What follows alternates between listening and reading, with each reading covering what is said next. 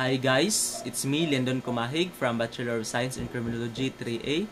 So for today's vlog, I am going to make a video regarding to the reflection that I made from the subject of History 10 to be handled by History 10 with a description of Rizal's life to be handled by Sir Roland Dalagan. So in preliminary coverage, so we have 5 topics. So starting with the biographical sketches of Jose Rizal, pragmatic education, travel, frustration and disappointment, number 4, an exiled life, and the last topic is justice and death. So guys, let's start with the topic number 1, which is all about the graphical sketches of Jose Rizal. The topic have been discussed is all about the biographical sketches of Dr. Jose P. Rizal. His full name is Jose Potracio Rizal Mercado y Realonda. Rizal was called as an ox person because he has a good-hearted to others, kind, caring, hardworking, and etc. Furthermore, he is also a Gemini that he has a dual purposes in life. Rizal's father is Don Francisco Mercado and his mother is Doña Teodora Alonzo Realonda. Rizal belongs to a fortunate family that his parents are well educated and landowner as well as sugar planters.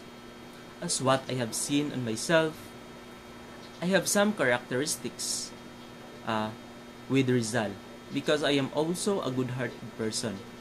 Caring, I also considered myself as a hardworking or a dual purposes because since I am doing massage therapy while continuing my studies.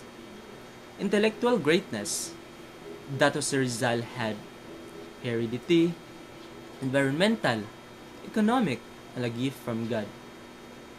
Like Rizal, I myself believe that every time is a gift from God. Either you're intelligent or not. But for me, it doesn't matter. It matters on how you survive in this world, and what that will make you intelligent. In my 2 decades and 2 years in this world, I witnessed the truth for what we are not brainless, because all this time we live and pass all the struggles we're facing every day. We are able to make decisions and solutions for every problem we have encountered, and that is one thing showed that we have brain, we use our brain. Maybe we are different in level, capacity, or IQ of mind, but still the important is we are thankful to the gift of God that we had. The environmental, as I observe in myself, there's something that I could say. I'm not belong to a knowledge or something to fully understand of a thing which is new to me. For example, of course, we are in a new generation with a high technology. So, at the first, I don't know how to use a computer or anything transactions using social media platforms because I have no idea for that. Especially, I am in rural area, not totally advanced in terms of knowledge using new technology. But I grow up and able to go anywhere in the city of my titas and titos or my cousin. So, it made me happy because myself, I can say myself a better version from the past. And I believe experience is the best teacher. Through experience, we can learn and develop our mind. Just a reminders in order for us to have better learnings, we also learn on choosing the environment or people we get into. It should a good influence to us who can help us and lift up us to the better one. Though, a lot of discrimination during the schooling of Rizal to the Ateneo de Municipal Manila. But still he continued to school and did not mind all the discrimination he had encountered. Like Rizal, I I have this kind of attitude. I may not be the perfect, but I know my worth.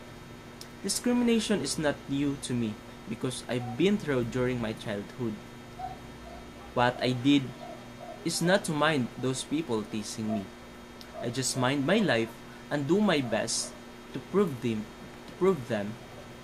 that they are wrong. So guys, let's proceed to the next topic, which is all about the pragmatic education. So after studying the Universidad Central de Madrid, Rizal decided to see famous eye surgeon in Europe for advanced studies in ophthalmology. He first went to Paris, France, and worked as a chief laboratory assistant in the clinic of Dr. Louis D. Weckert for the eye surgeon. Secondly, he go to the Heidelberg, Germany.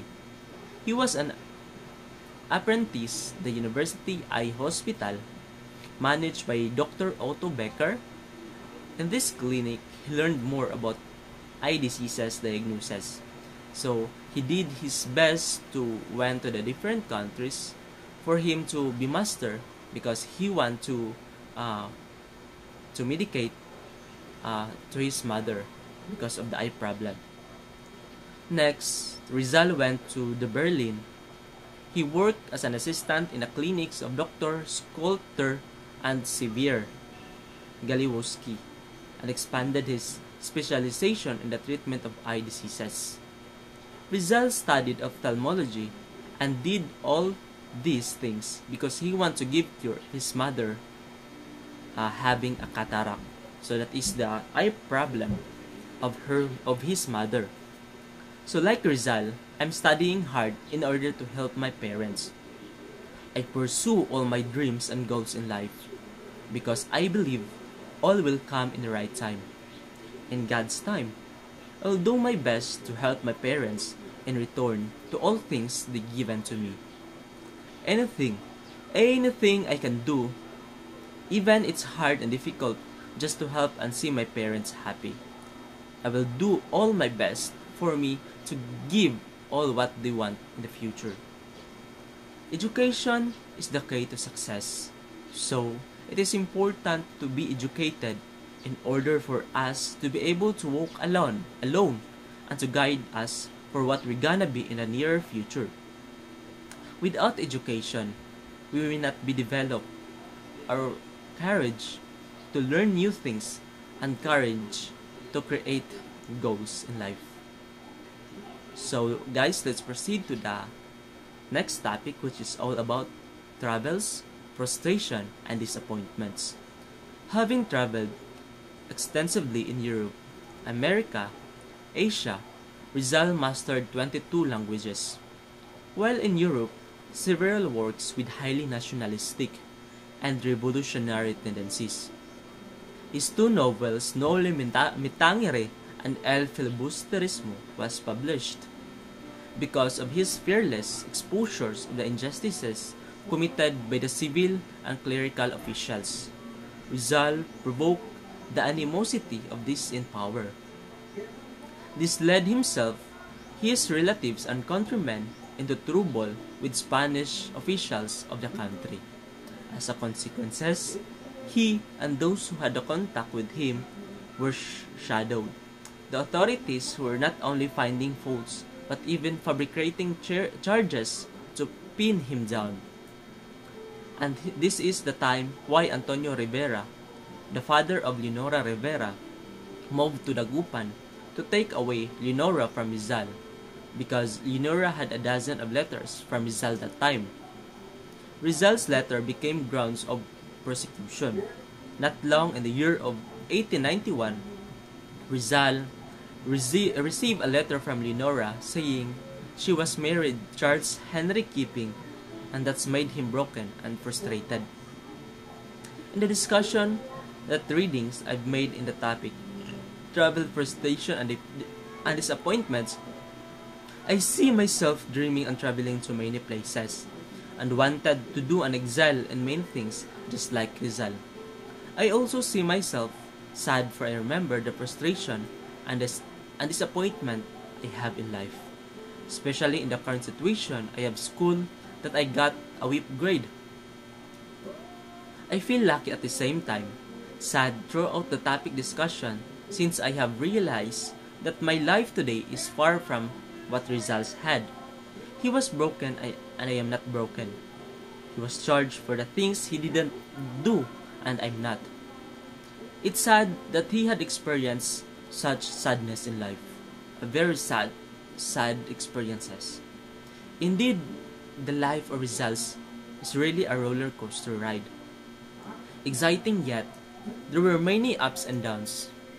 I somehow could relate to that, and I think all of us could when we face excitements, ups and downs in life. Let us all remember to live life to the fullest, and we just to enjoy our life. So, the next topic, which is entitled An Exiled Life. While Rizal was exiled in the Pitan, he did not stop of what he can do.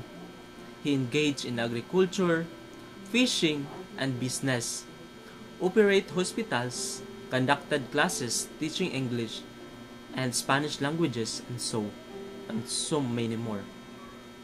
A lot of things happened in Rizal's having exiled life because his sincerity and friendliness won from him the trust, confidence, and even those assigned to guard him.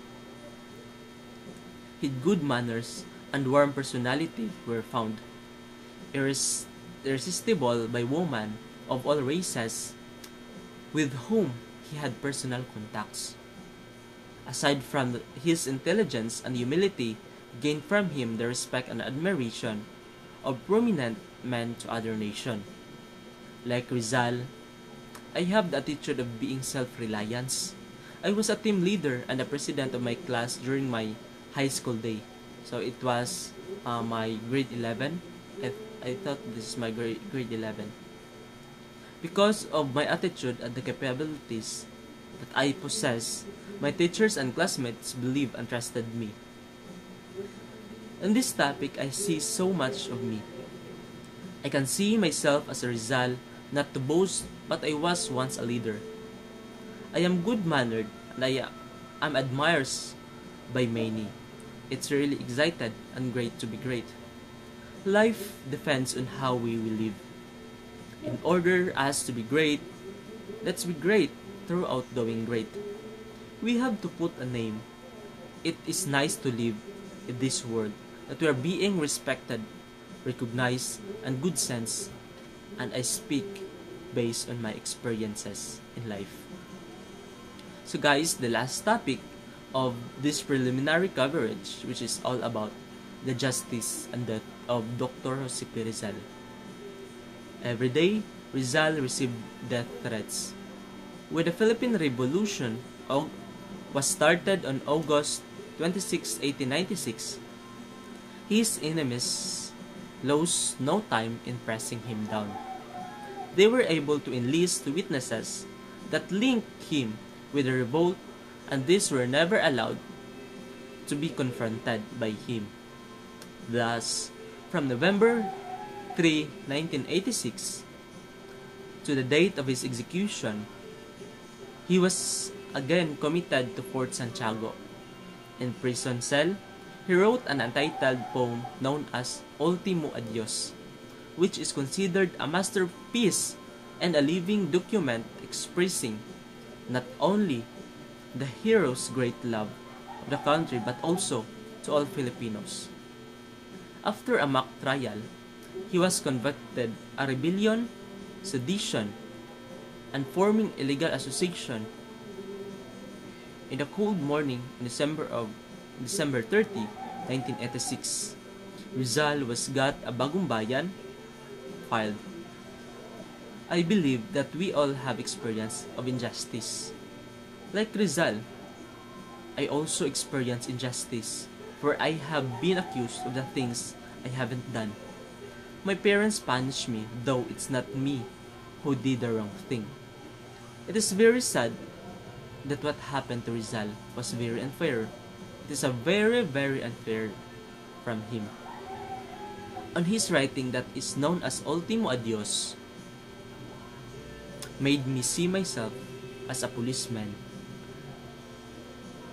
I really wanted to become a police officer for what I want to be able to express my love for our country and love to the people of the Philippines.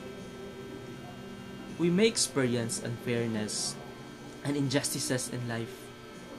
We must remember that there is sunshine after the rain. We may experience such things, but if we really know the reality and we really did not do wrong, then just like me and Rizal, we live without guilt and always be proud of ourselves since we really did not do wrong. So guys, that's all for the preliminary topic, and I hope that you learn a lot from me. So I hope that you're always in a good condition. So thank you guys for watching, and I hope you learn more. So thank you.